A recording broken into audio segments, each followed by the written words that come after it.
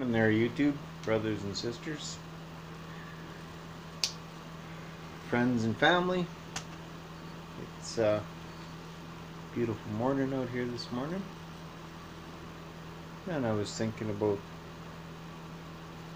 doing a little video about something else, and of course, kind of how the Bible works. Looking for something else, and I found maybe why I was supposed to be in the Bible in the first place. God works in mysterious ways, but I found this, and I want to share with you guys a little word from the Lord. You're going to like this. And it's something that I personally tend to push. It starts with something I tend to push, and that's fear not. And I just, again, today I seen a video where it says like 365 times approximately that he says fear not or don't fear, right? So, let's start with one of them. It's Isaiah 54, verse 4. Fear not, for thou shalt not be ashamed, neither be thou confounded. Sorry, I'll just start that over. Fear not, for thou shalt not be ashamed, neither be thou confounded, for thou shalt not be put to shame, for thou shalt forget the shame of thy youth, and shalt not remember the reproach of thy widowhood any more. So it's kind of, I should have started right at the beginning. It's talking to a barren woman who couldn't bear a child. Almost should have started right at the beginning. We're only 2 minutes in. It's not that much. Alright. We'll start at the beginning.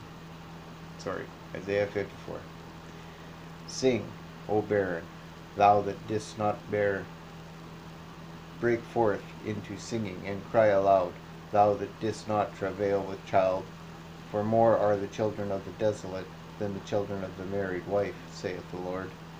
Enlarge the place of thy tent, and let them stretch forth the curtains of thine habitations. Spare not, lengthen thy cords, and strengthen thy stakes. So he's saying, build a big tent. For thou shalt break forth on the right hand and on the left, and thy seed shall inherit the Gentiles, and make the desolate cities to be inhabited. Fear not, for thou shalt not be ashamed, neither be thou confounded, for thou shalt not be put to shame, for thou shalt forget the shame of thy youth, and shalt not remember the reproach of thy widowhood any more. For thy Maker is thine husband, the Lord of hosts is his name, and thy Redeemer, the Holy One of Israel, the God of the whole earth, shall he be called. For the Lord hath called thee as a woman forsaken, and grieved in spirit, and a wife of youth, when thou wast refused, saith the God. For a small moment I have forsaken thee, but with great mercies I will gather thee. In a little wrath I hid my face from thee for a moment, but with everlasting kindness will I have mercy on thee, saith the Lord thy Redeemer. For this is as the waters of Noah unto me. For as I have sworn that the waters of Noah should no more go over the earth, so have I sworn that I would not be wroth with thee, nor rebuke thee.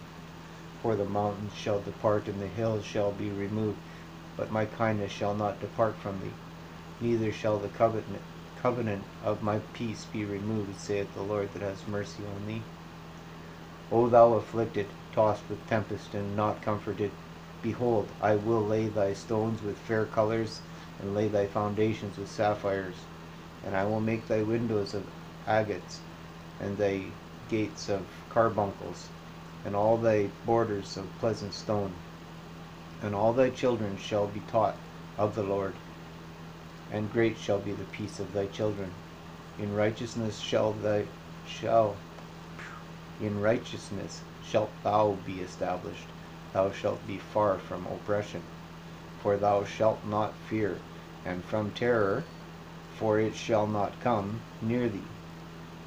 Behold, they shall surely gather together, but not by me. Whosoever shall gather together against thee shall fall for thy sake. Behold, I have created the smith that bloweth the coals in the fire, and that bringeth forth an instrument for his work. And I have created the waster to destroy. No weapon that is formed against thee shall prosper, and every tongue that shall rise against thee in judgment thou shalt condemn. This is the heritage of the servants of the Lord, and their righteousness is of me, saith the Lord. That should be very comforting to everyone that is a believer of Jesus Christ as their Messiah and their Savior. He's telling you, I created the smith that blows the coals in the fire, that bringeth forth an instrument for his work, and I have created the waster to destroy. He created everything, including your enemy. And then he said, no weapon that is formed against thee shall prosper. Every tongue that shall rise against thee in judgment thou shalt condemn. This is the heritage of the servants of the Lord, and their righteousness is in me, is of me, saith the Lord.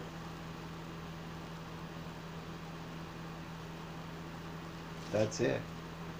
His word is final. So fear not,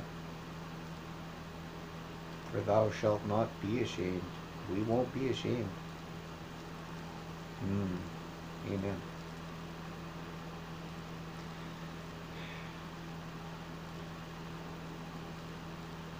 I love God's word. It's it's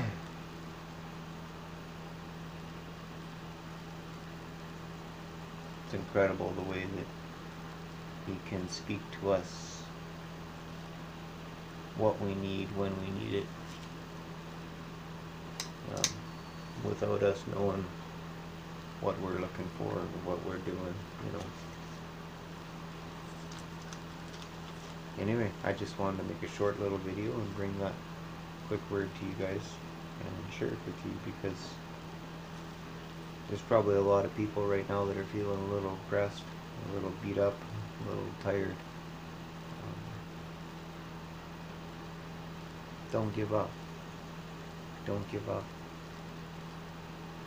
I was going to do a video about angels, because I've always believed in angels. And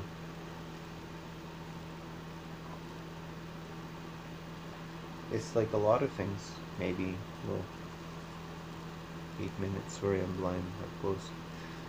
8 minutes. There's still time, right?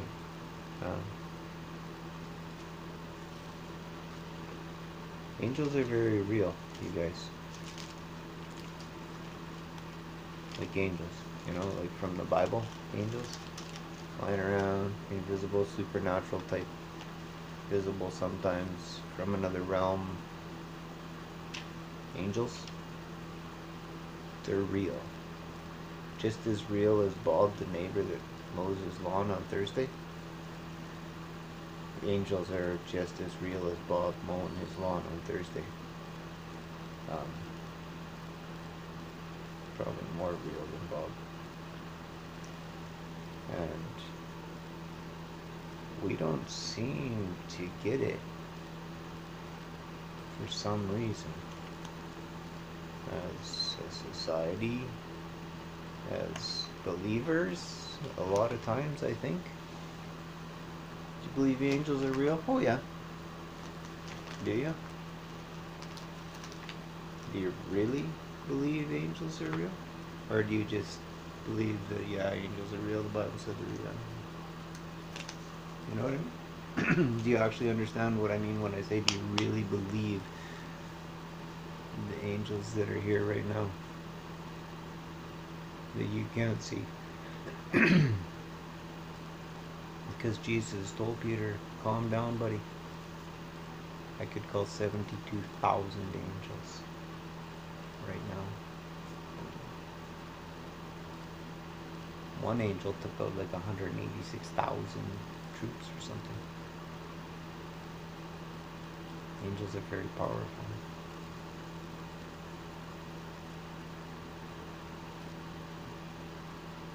They're real. It's not like TV, guardian angel, like everything in the world mocks the truth of the Lord. Okay?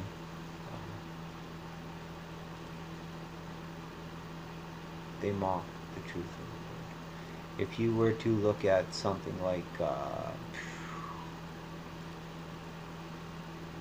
the craziest, wildest superhero guy on TV, maybe supervillain guy probably, right?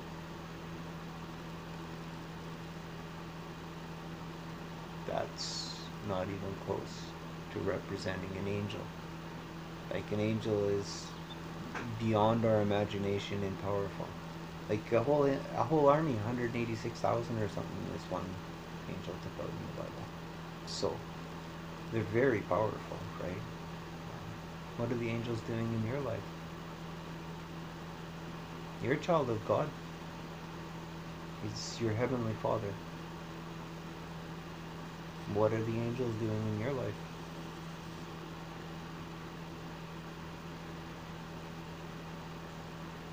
There's parts in the book, I'm not real well versed, you guys, but there's parts in the book that'll tell you about asking for protection and how to do it, and you got to look for it.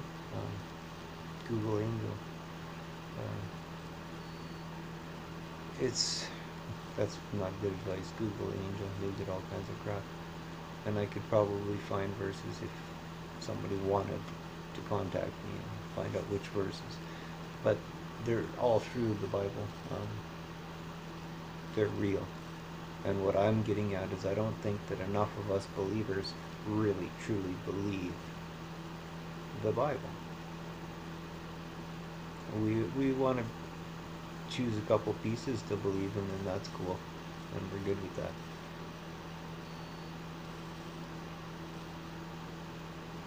And there's so much more. So much more. The Bible's, it's 1,800 pages, right? The gospel's simple. You believe Jesus is the one and only begotten Son of God. He died on the cross, paid for our sins, and was buried. 3 days later, was raised, and he sits now at the right hand seat of God. That's it. You're saved. If you believe that in your heart, you profess it, you're saved. That's what the Bible says. You believe Jesus did it.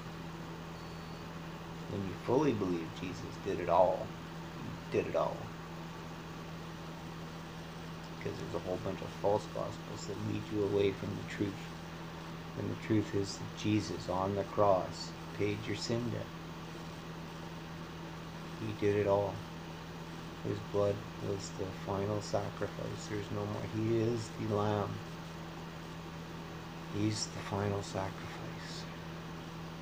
Paid for all our sin. Took God's wrath for us in the Garden of Gethsemane, in that cup. It's paid. It's finished. He did it all. I can't save myself. I can't do anything to save myself. And I can't stop doing something to save myself. Just Jesus can save me, and he did. I just gotta believe in him. That's it. It's all about faith and trust. Well, trust is the basis of faith. Because in order to have faith, you have to believe. Believe something you can't see or prove. Like God. And Jesus being his son. Because it's very important. You have to believe Jesus is the Son of God. You have to believe that. God says so. Believe on my Son, I'll give you everlasting life, he says, John 3:16. What is the will of the Father? To believe on the Son. The Bible wouldn't say that all over the place if it wasn't the truth, man. Only to the way to the Father is through the Son. Stuff like that. Why? Because he wants you to know the Son. Why? Isn't that kind of obvious? God made his Spirit manifest as one of us, to live forever with us, to allow us forever a chance to live forever with him, with God, of the universe, of Almighty God. We can live with him through Jesus Christ, his Son, his one and only begotten Son. That's it. There's no beads, incense things. And I'm not trying to mock anyone's anything. I'm just saying there's none of that. That isn't how you're saved. None of that will save you. None of it doesn't save you. It just doesn't. I tried for so long to repent of my sins to be saved. How are you supposed to do that? The only way a person truly repents of sinning is death. Pretty much. If you're alive, you're going to sin in some sort of way. So now what? You got to start over again and again and again and again? No. But it's a useless thing you chase. It's a life of fear.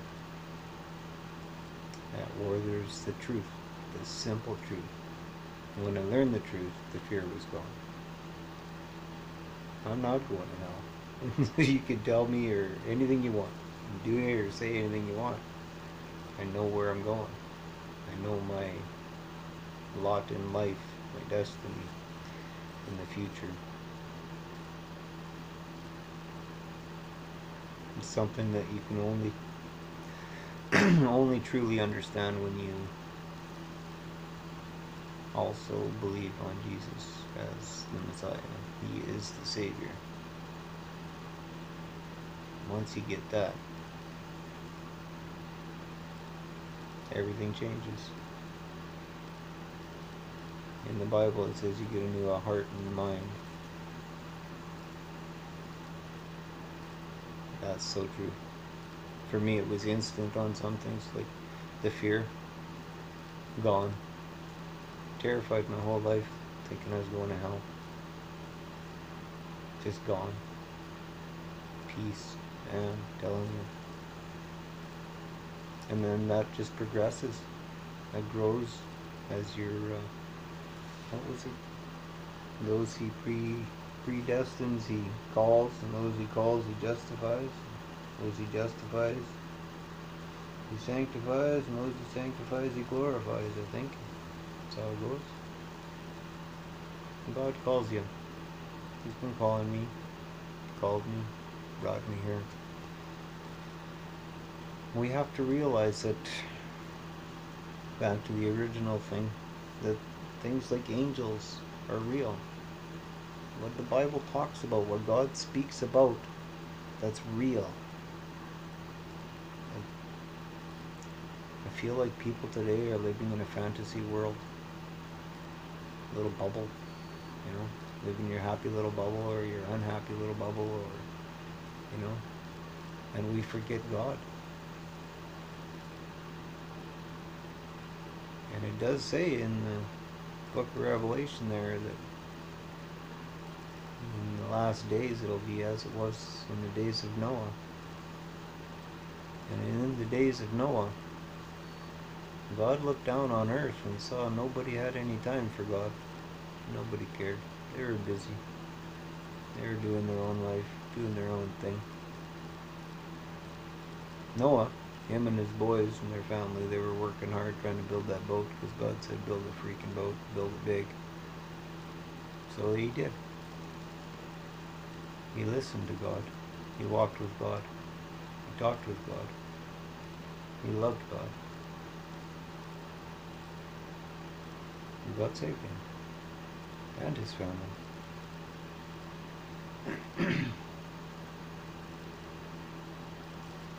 It's estimated that there's different estimates, but they estimate that there was a lot of people on Earth when Noah's flood happened. And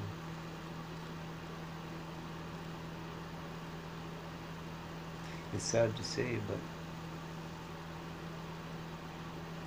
you gotta remember, man, like only 8 people got on that boat.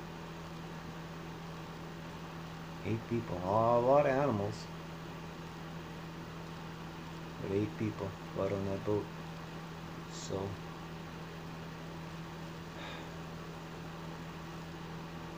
when the Bible tells you stuff like as in the days of Noah and as in the days of Lot and stuff like that,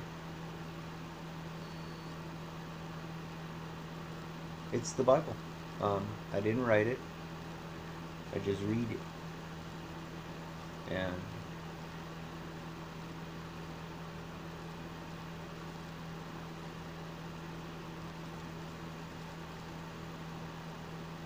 Jesus says it's a narrow gate. And he's the gate. So the only way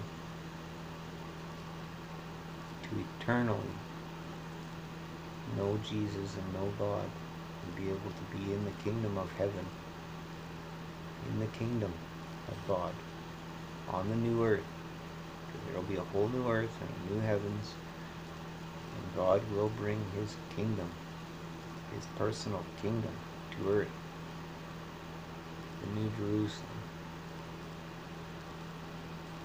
If you want to go in and know God, you've got to go through his Son, Jesus Christ. You have to know Jesus. If you don't know Jesus, you're lost.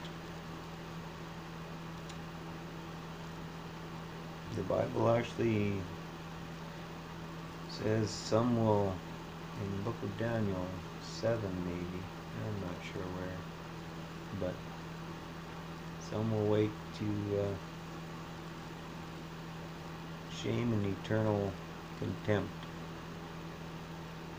Some will wait to eternal life. It talks about coming up out of the dust, the dead in the dust. So, you want eternal life with Jesus Christ? It's real tough. You need to believe that he was the Son of God and that he died on that cross to pay our sin debt, and when he was buried 3 days later, he raised from the dead, and he now sits at the right hand of God in heaven. If you believe that, truly believe that in your heart, that he's the only Son of God, and he died and was raised again 3 days later, you're saved. You're saved. That's what the Bible says. You're saved. After that moment, then you can grow in the Lord. Once you're part of the family, he'll help you grow. Ask and ye shall receive. You know. Anyway, this video is getting pretty long, but I don't know. It's important. I guess it's more important than how long the video is, because I see a lot of people aren't really believing. I think they're not really believing the Bible. You know, we like to stick to the parts that are fun or encouraging, you know. Oh, well, I'm in the Gospels of Mark and Matthew, Luke and John, you know, or whatever, or Corinthians, or Romans, you know, or lots of them. But there's a lot of skipping, and there's a lot of, yeah, well, that doesn't apply to me, and a lot of picking, choosing. And I've been told I can't do that. Like when I want to apply something to whatever That's me applying the Bible to, instead of the Bible applying to my life or something. I don't know. I don't understand. To me, this whole book is the Word of God. Some of it is inspired through other men, right? Men wrote some of it. Some of it are the words of Jesus Christ, the Son of God. And he said, every word I speak is the word of my Father. So that's God speaking. This is God's Spirit, right? All right then.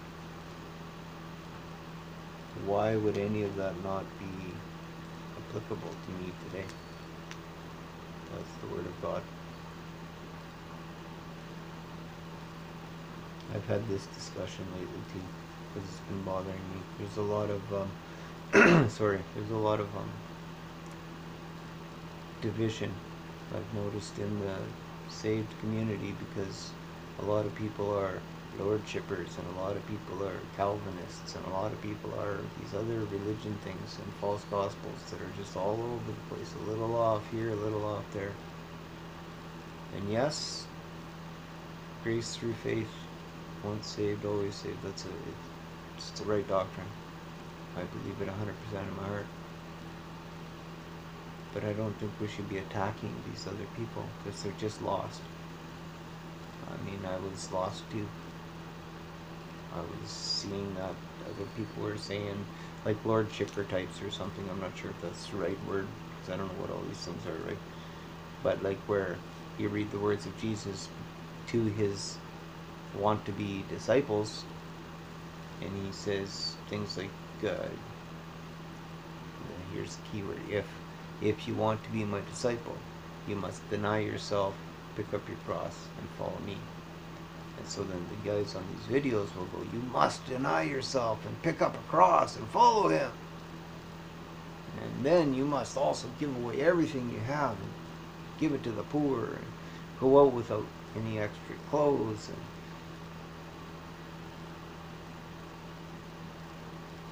yeah, that's what he was talking to them people at that time, because that's what they had to do. And he said, don't worry about it. I'll cover it. And like he said later on in the book, when I told you to go out with just a pair of shoes and a coat, did you ever want for anything? No, Lord, of course not. Because he'll cover it, and he will. But that's for a saved disciple. That's not for your salvation. These people push that crap for your salvation. You have to do that to be saved. No, you don't have to do it. Once you're saved, you're saved. The rest of it's your discipleship. It's your walk with the Lord. Your personal walk with the Lord. That's all it is. So, let's look at what is a disciple supposed to do. Deny yourself, pick up your cross, and follow him. How do you follow the Lord? That would be to follow his teachings. To do as he says to do. Or in his case, to do as he does. Share the gospel. That's what we're told to do. Share the gospel. That's what we're told to do as Christians. Believers of Jesus Christ and as the Savior. We're told to share the gospel.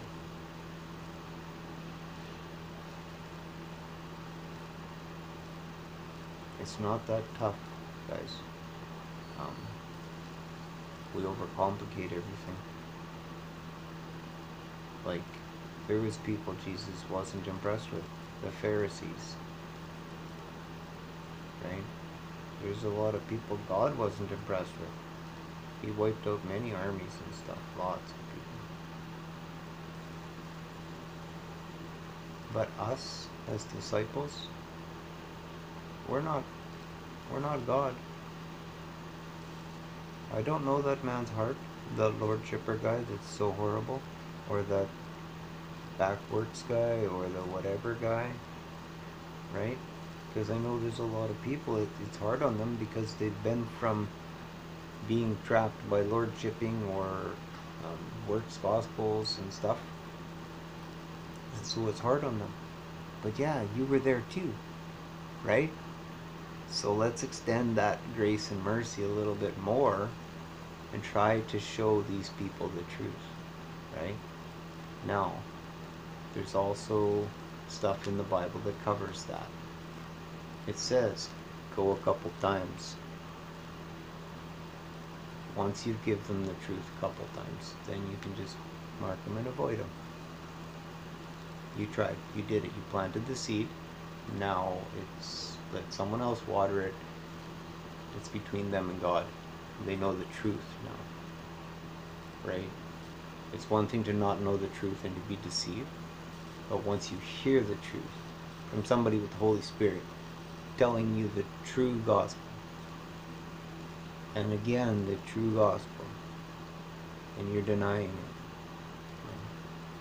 mark and avoid. There's another realm, people. We don't know why we're told to do it this way. We're just told to do it that way, so let's do it that way. Right? That's how I look at it. It's not personal. It can be personal, but it's not personal. It's what the Bible says we're supposed to do, so let's try to do it. It's the same thing with the law thing. I'm not under the law. It's the law of God. It's the Word of God. His commandments, Jesus' commandments, those are their commandments. That's very, to me, simple to understand. Do I have to live under the law for my salvation? No. No. The law is a guidebook. That's it. If you want a good, happy, successful type life, if you want the life that the Lord wanted for you, try to follow His guidebook. It's good advice. Like, everybody takes it always to the maximum. Oh, you're a works guy. I don't know, call me whatever you want. I don't care. I really don't. As long as you know the true gospel at the end of the day, I'm happy. You can call me whatever you want. I like to try to follow Jesus' advice and his... If I'm a disciple of Jesus, why wouldn't I want to try to follow his teaching? To me, that just makes sense. That's not being under the law. That's following my teacher. You can call it whatever you like. I'm not forcing you or anyone else to do anything. I'm just trying to share the truth with people as I see it. I mean, I could be wrong, but this is just how I see it. I mean, I've saw in look at Joseph maybe, where he says about don't stray to the left, follow my commandments, don't stray to the left or to the right, so that you'll have a prosperous way. Wherever you go, you'll prosper. Well, that's not very mean sounding. If you follow the law, don't move to the left or the right, wherever you go, you'll prosper. Ooh, that's not very condemning. Why not? Why would it be condemning? The Lord says, in His Son you're saved. Salvation. No more condemnation. That's what He says. No more condemnation. Why do we read anything in this book being condemning if you're saved? We're not condemned. We're saved. So that means everything you read in this book should make you feel good. This is a story. God's story of earth and humankind, one of which we are one of, and His angels, and His adopted family, one of which we are one of, and all of His miracles, and His wonderful way of thinking, and His amazing way of thinking, where it's so much higher than like we cannot even imagine God's level of thinking.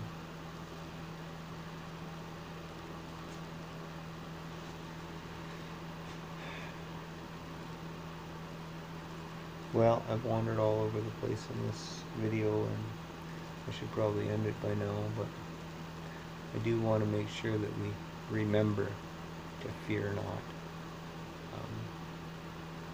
We are children of God, God Almighty. Like He said, all those weapons that you're scared of when people bring in against you, He created the man that created the weapon. You don't think He can protect you? That Jesus told Peter, don't worry about it. 72,000 angels are ready right now. We're good. Right? Fear not. I love you, brothers and sisters. I really, truly love you all. Um, and if you're some stranger out here watching, I love you too. That's something that God showed me and gave me as a gift, is the ability to love everyone as a soul, even if I don't actually like you. Don't have to like you to love you. Right? All right, guys. Again, I love you all. Have a great day.